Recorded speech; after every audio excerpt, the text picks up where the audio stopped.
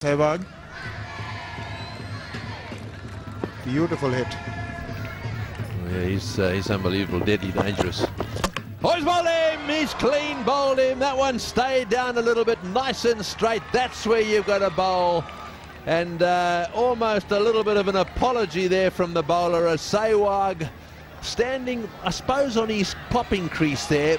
Not much movement. I suppose if he was really bowled, he could have got forward a little bit, but it stayed down and it's rocketed into his stumps. Yes, indeed. Not a lot of foot movement. There never is with Virender Sehwag. He was rooted to his crease, but to his defense, it did keep low. It skidded through and thudded into those stumps. And there you have it. Virender Sehwag's gone. He was dangerous. 9 for Sehwag. It's now 223 for 3. Bowled him. That's exactly the same delivery. Just a little bit late on it. The ball stays down. It's thundered into the stumps of Dhoni, and so that brings the end to his knock. And I think this sort of thing gives you some idea of how well Tendulkar has played. Well, exactly my thoughts. That's why I say that this is one of his better innings.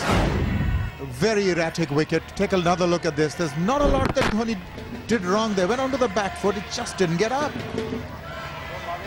So it's not easy scoring runs here. So Mahendra Singh Dhoni gone. India have lost their 4th. It's now 227 for 4.